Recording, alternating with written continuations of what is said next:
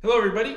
Today we are going to be working on a 1992 GT Karakoram in the very popular and super cool Tequila Sunrise paint job. This bike is in really good condition. We are just going to be giving it a tune and a cleanup to get ready to go up for sale on the shop. So I was just thought I would show off the bike, clean it up, tune it up, and yeah, I mean, this thing is awesome. It's in really good condition. It's one of my favorite paint jobs that GT did, and they did a lot of cool paint jobs. It has the groove tube also, so let's see here, the cables are up in this groove, so you know, they are hidden, you know, and for 92, that was, you know, pretty cool stuff. Obviously has the rear U-brake with this kind of GT special declamp, so they cross, and so it's pretty nifty how it works. So yeah, you can see it's got some grime on it, but I mean, pie plate's still there, reflectors are still there, Dior DX, drivetrain, LX, crank, yeah, True Temper GTX tubing. So yeah, she's a little dirty. LX, I don't know if that's gonna focus, but LX hubs. Oh, there we can see it. Yeah, LX hubs. Same with the front. Araya CV7 rims. I believe it is all original. Even has the GT grips. GT headset. Handlebar.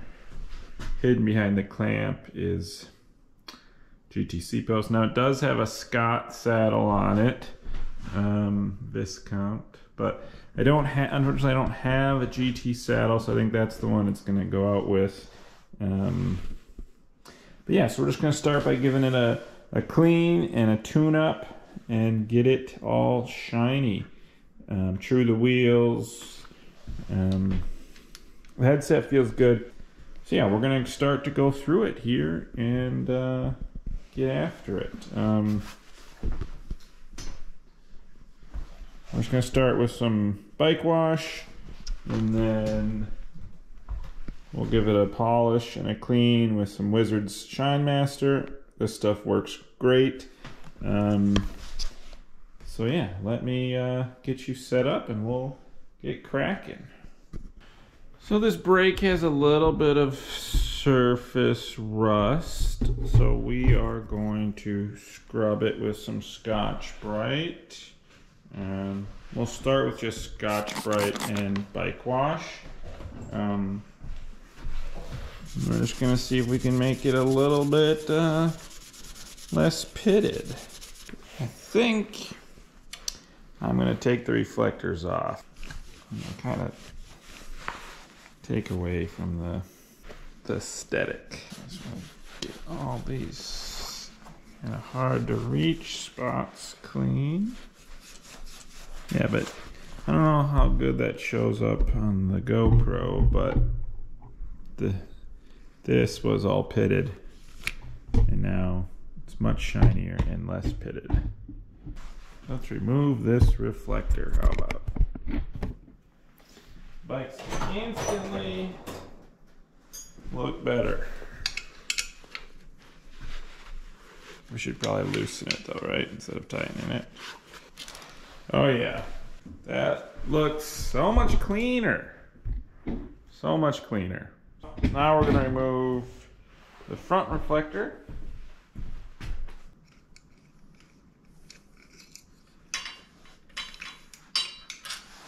And that looks much cleaner up front too.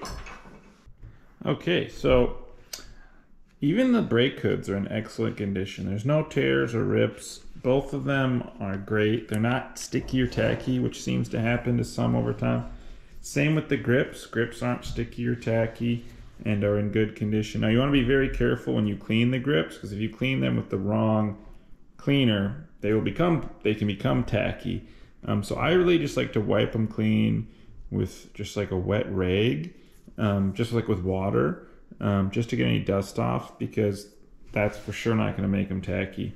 And there's nothing worse than having good grips and then turning them tacky. So the bike is clean now. It's had its bath. We need to true and clean the wheels, and I need to then polish the frame and tune it up. Now I know that it's in pretty good working order, so it's not going to need much of a tune. We still need to clean and lube the chain, so we're going to do that next. Yeah, so the way I like to clean a chain when it's not that dirty is I just get some white lightning, I get the rag wet, and then just run the chain. Hopefully it doesn't get all bunched up on you like we have happening here. I just run the chain through the rag. You can do this on the bike. I just find it to be a little bit easier to do off the bike. Chain is clean and ready to be lubed. We'll wait to put this on until we have the wheels ready. Okay, now we're just gonna clean up the wheels and get them ready to go. We're gonna clean them and true them. We're gonna remove the reflector. Make sure we're gonna do that first. If you just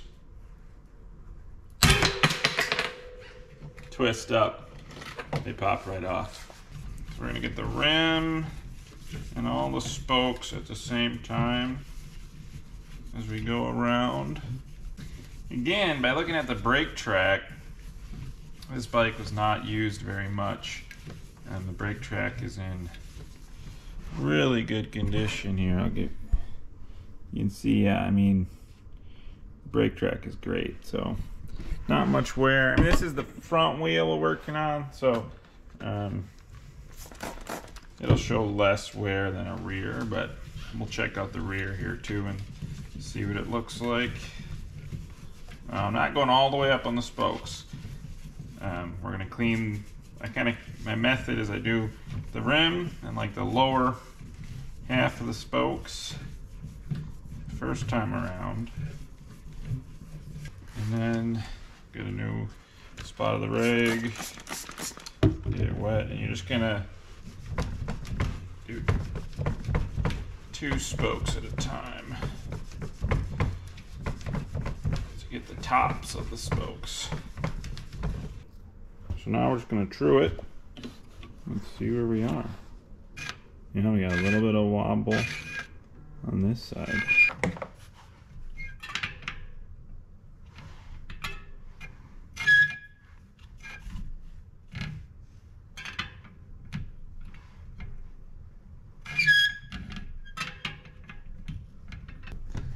Nipples are turning nicely, which is good.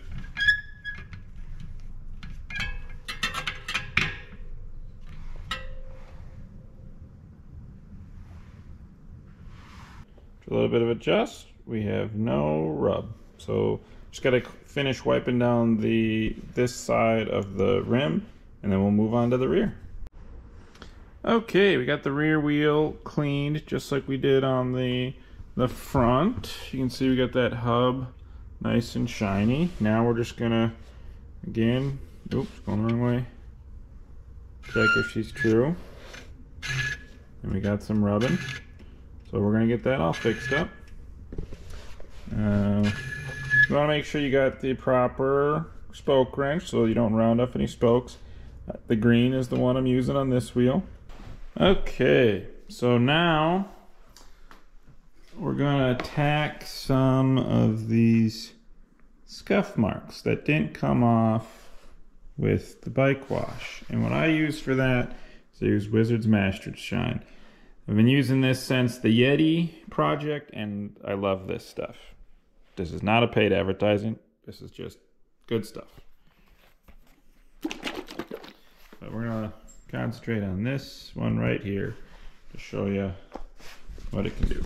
I just put a dab on the rag, and then we get to going, and you'll see that that black scuff is gone. Here's another one here.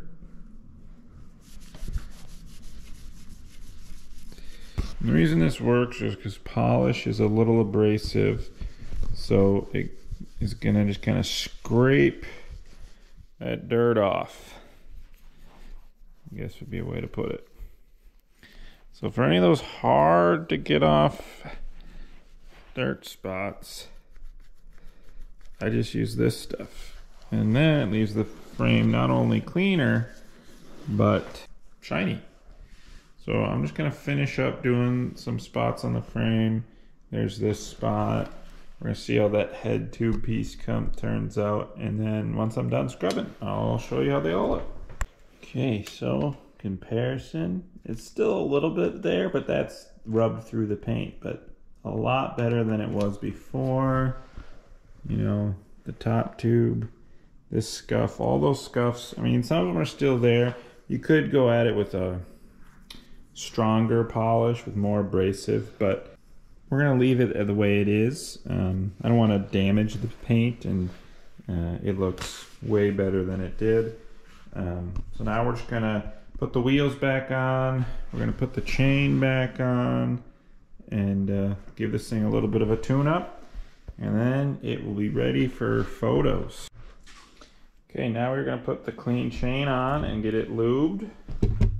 When you're putting the chain on, the side that has the pin, you want to load into the front derailleur. Oops. And you can just, because it won't fit through the cage of the rear derailleur. Because we left that little bit sticking out right here, we can clip the chain back together, which makes it easy to then push it where it needs to go. And then you just want to make sure the link that you push that pin back in is bendy. Voila. Now we're going to lube the chain. My preferred lube is T9. Everybody has their favorite, but this is mine. So we're just gonna do a drop on every link. And then when you come back around, we're just gonna wipe the chain clean. Because the lube needs to be inside the chain, not outside the chain. So I'm gonna wipe any excess off.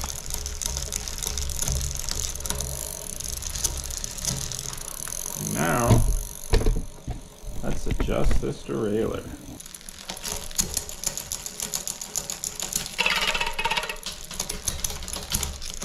I was running a bet that the derailleur hanger may be bent.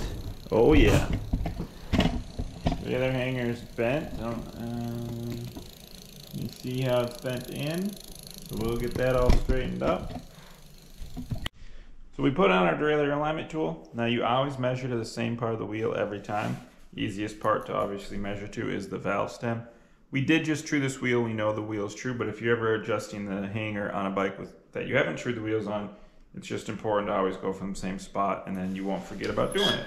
It's up and down that it's bent, and it's bent quite severely.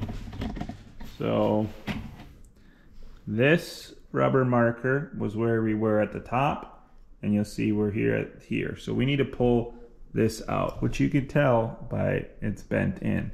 So you want to be nice and smooth when you do this. I kind of like to be down here to watch.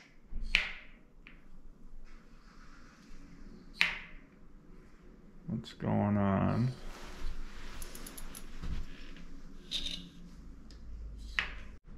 So now both of them are at the same distance apart. And again, if you look at it, you can tell it is straight. So we'll put the derailleur back on and we will get her shifting. It's important when you're putting the derailleur on to hold it, keep the tension off the screw as you screw it in so you don't strip anything or get anything in the wrong spot. And then you want to have it up high enough so that the B-limit screw goes where it's supposed to. And then bam, our derailleur is back in place. And now we will shift, not dropping off the back. Oop. A little aggressive there on the downshift.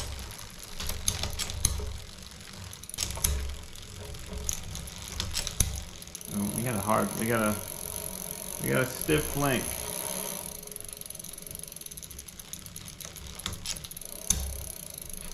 Somewhere in here. Oh, found it. And this may be the one we pushed. When you have a stiff link, first use the brake so you don't chop the finger off. Just gonna bend that back and forth.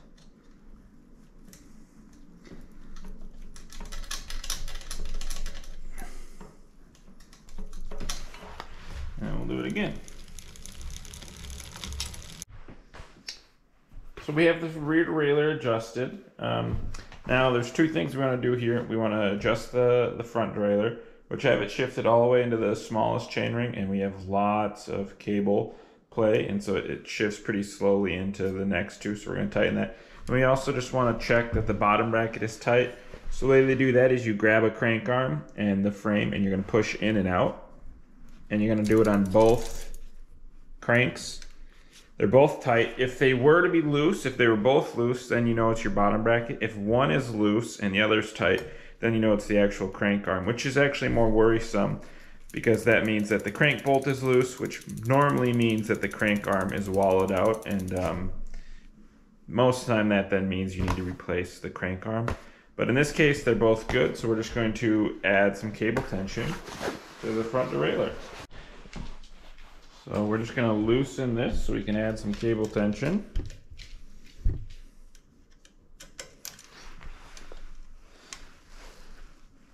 Hold on that.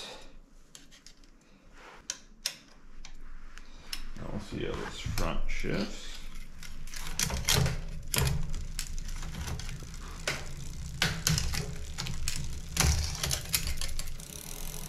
And we're good. Just a little bit of cable tension. Fixed everything. Okay, after fixing the front and rear derailleur, our brakes are looking good. They're equal on both sides.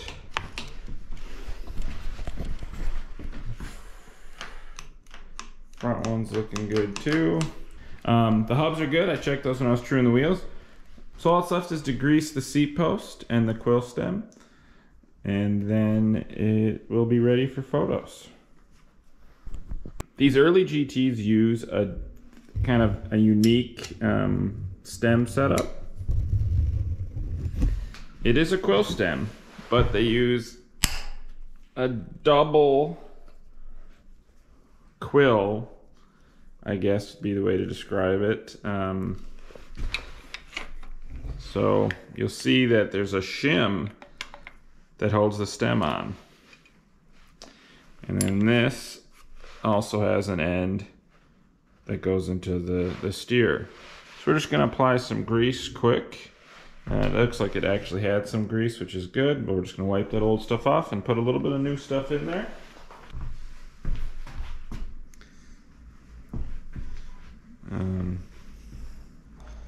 We're gonna do the same to the seat post. We just don't want anything to get seized.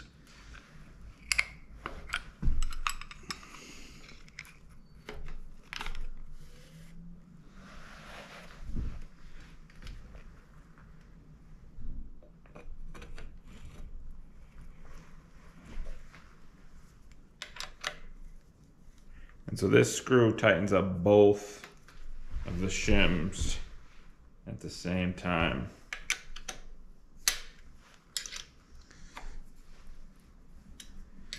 I don't believe any other brands did that system. I think it was just a GT thing, but I could be mistaken, but I haven't seen it in anything else. So we just need to grease the seat post. Pull that out of there quick. Came out nice and easy. Wipe off the old grease. 26.4. I knew they ran small, but I couldn't remember what size, but it is 26.4. Again, just like the quill stem, we just apply a nice amount of grease.